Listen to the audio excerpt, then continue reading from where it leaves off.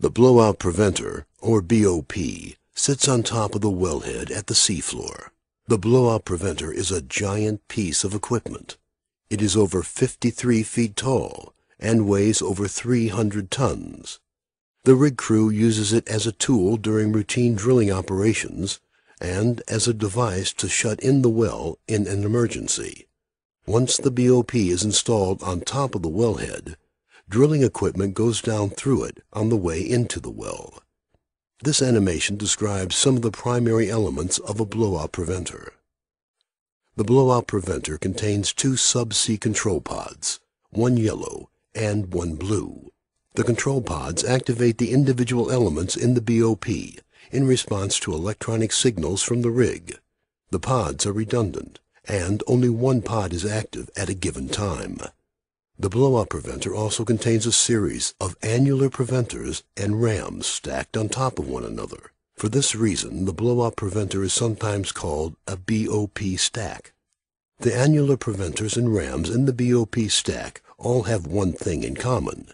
When closed, they seal off the space inside the BOP in order to isolate the well below from pressure in the riser or to contain pressure inside the well.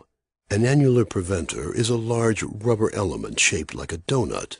When activated, the annular preventer expands inward. If the space is empty, the annular preventer seals the open hole entirely. If there is drill pipe in the space, the annular preventer seals around the pipe.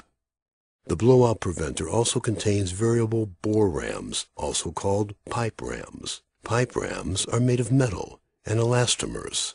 When activated, the two sides of the pipe ram slide into place around a drill pipe, sealing off the annular space around it. Pipe rams generally have higher pressure ratings than annular preventers. The blind shear ram consists of two metal blocks with blades on the inside edges. When activated, the two halves slide together to seal off the space inside the BOP, shutting in the well entirely. In an emergency, the blades can shear through drill pipe that is inside the BOP, though they cannot shear through the thick tool joints where sections of drill pipe are screwed together. Though the elements in a BOP stack are designed to shut in a well and contain pressure inside the wellbore, none of them successfully prevented the flow of hydrocarbons from the Macondo well.